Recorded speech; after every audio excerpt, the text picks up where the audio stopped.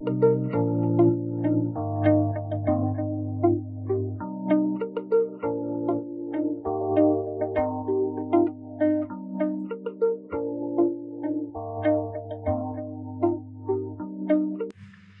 friends, welcome to Accurex YouTube channel. So today we have brought a product called HBsAg rapid card test.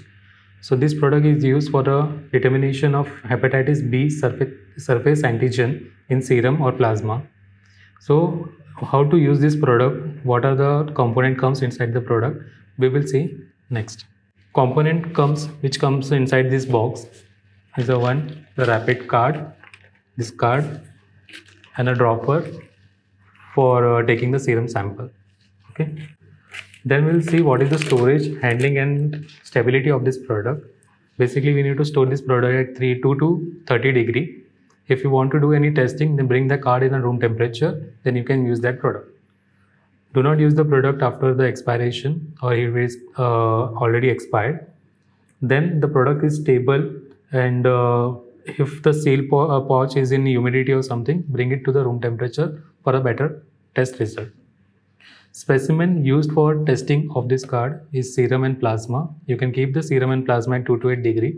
If you want to use it for a longer time, then you can keep it on -20 degree. Next, we will see how to use this product. For the procedure of HBsAg, first you have to take out this pouch from the box. Before testing, we have to make sure the pouch should come at a room temperature. So, procedure for the HBsAg card test.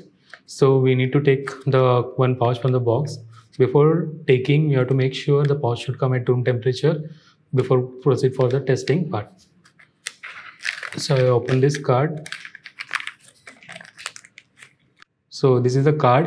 So in this first, you can see the sample well, where you need to put the serum sample or plasma sample. And this well is called a measuring chamber, where you will find the result in a band will appear after testing part. Okay.